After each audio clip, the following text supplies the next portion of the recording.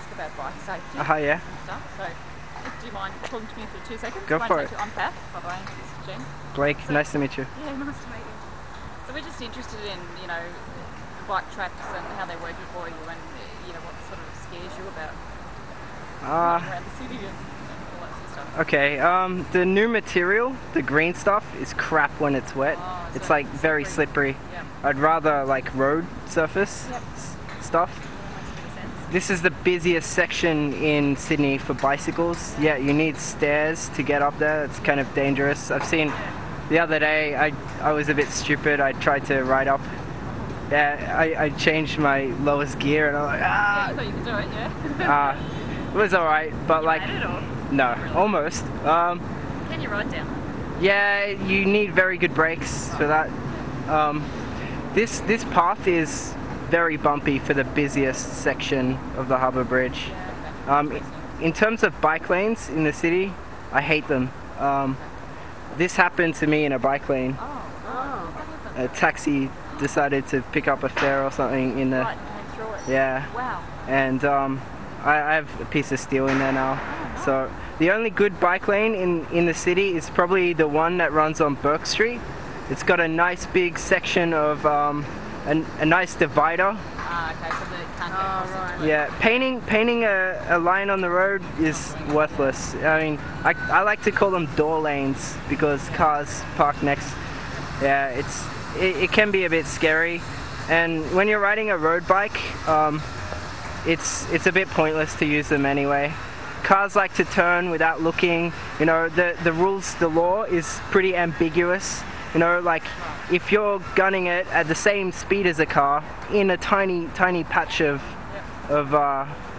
slippery green paint or whatever, and a car wants to turn, like whose right of way is that?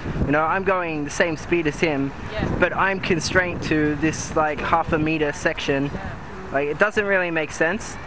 If you look around Europe, they actually put bike lanes on downhill section, on uphill sections, but not on downhill sections, because it's a bit pointless. Like if you're going at speed, why be squished into a door zone? That's a fair point. Yeah, I don't know. I like the initiative, but it seems to me like they just decided to do up some plans in paint or whatever and take Doesn't really work. 5 minutes to How do you find the ones where it's like pedestrian and bikes that are sharing?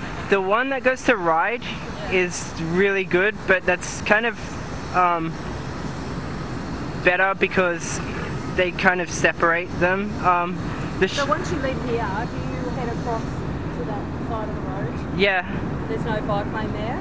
No, On it's the shed footpath? no, I don't go on the footpath. Yeah. I used to like I guess if I see a lot of traffic, I might like take the footpath for a little bit and try and cross over.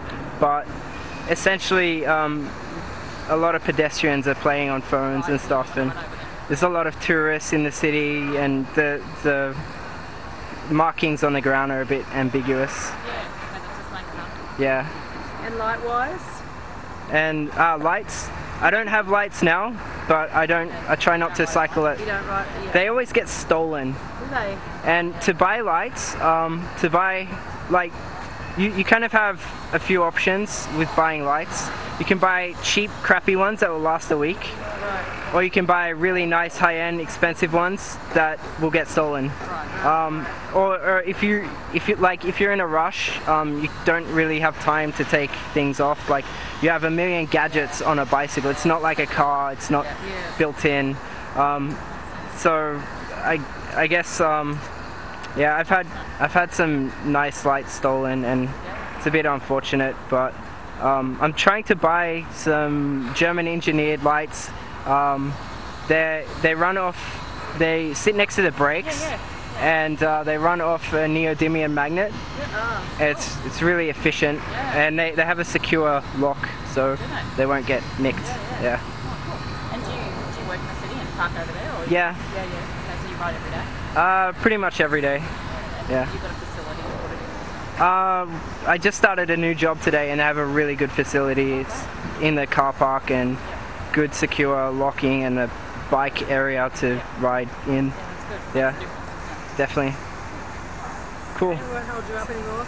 Alright, do you guys want to know anything else? I love speaking to people who are interested in yeah. cycling, If you've got so. any other brilliant ideas about safety? You have a, I think the helmet law is stupid actually, because it's compulsory and it makes you feel like you're Superman.